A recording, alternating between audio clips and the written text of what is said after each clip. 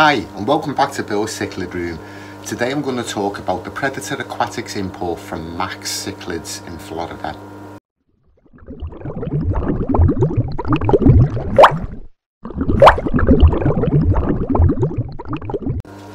Predator Aquatics are getting together the next import from Max Cichlids in Florida.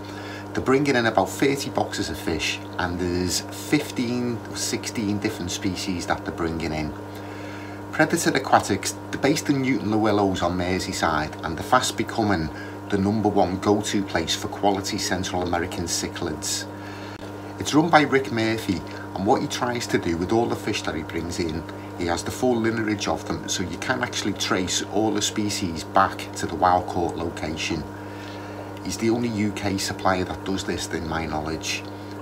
Max Cichlids, they're based in Florida, and what Max does is he travels down to Central America a couple of times a year, catching his wild caught species, takes them back to his facility, breeds them and makes the first generation from wild available. Rick's bringing in 3 different species of Amatelania this time. He's bringing in the Mineri, which I was lucky enough to get a pair of in September last year and I've managed to breed. The Mineri the wild ones were caught in Rio Largo in Costa Rica. The males get up to about 5 inches. All the species of the fish that he's bringing in are quite happy in a pH of between 6.5 to 7.5. They're not fussy eaters, so all your normal foods, all your frozen foods, your pellet foods, your flake foods, they're all quite happy with. The next species that he's bringing in is the Amatelania septemfasciata. As you can see here, there's a photograph of the male and the female. The females are really colourful. These were caught in the Rio Cornito in Costa Rica, and again the males get up to about 5 inches. The third species of Amatelania that he's bringing in is the Sequoia. These were caught in the Rio Bagalas, again in Costa Rica. These get a little bit bigger than the other two, with the males getting up to about 7 inches.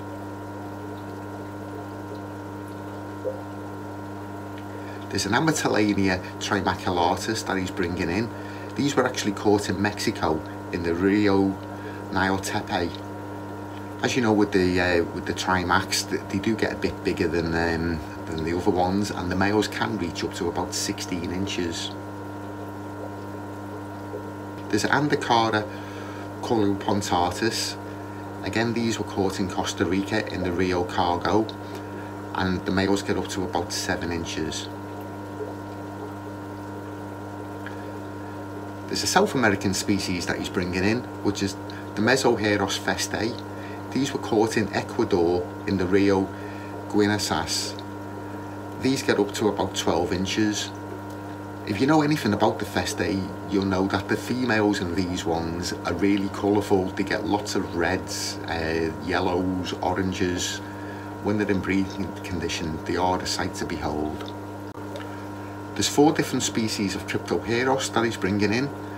The Cryptoheros afari, which again comes from Costa Rica, from the Rio Carnia. The males of these ones get up to about 8 inches. There's the Cryptoheros buzzingi, again from Costa Rica, from the Rio Largo, the same place as the Mineri. These get up to about 7 inches. The Cryptoheros dicuis, I've butchered that name. Again, these are from Costa Rica, from the Rio Panteca. These get up to about 10 inches. And the last one of these is the Cryptoheros robertstonei. Again, these are some of the ones that I got in September last year. These again are from Costa Rica. They get a bit bigger than the other ones, with the males getting up to about 12 inches.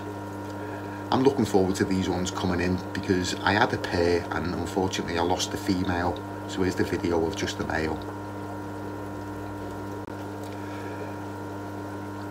The next species is the Herotilapia multispinosa.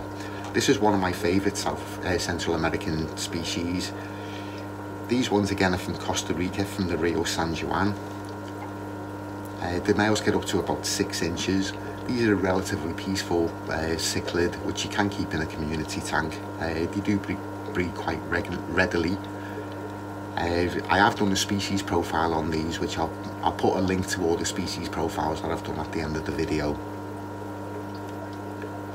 The next one again is another one that I've managed to keep and breed, the Aquatics. These are from Costa Rica, from the Rio San Juan.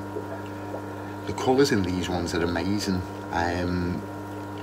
Most of the fish that are coming in, as I mentioned before, they are first generation from wild, so they're really good quality fish. With the Aquatics, the males get up to about 10 inches, with the females staying slightly smaller. Again, in my experience, I've found them to be a relatively peaceful cichlid. But have a look at the species profile that I did a couple of months ago.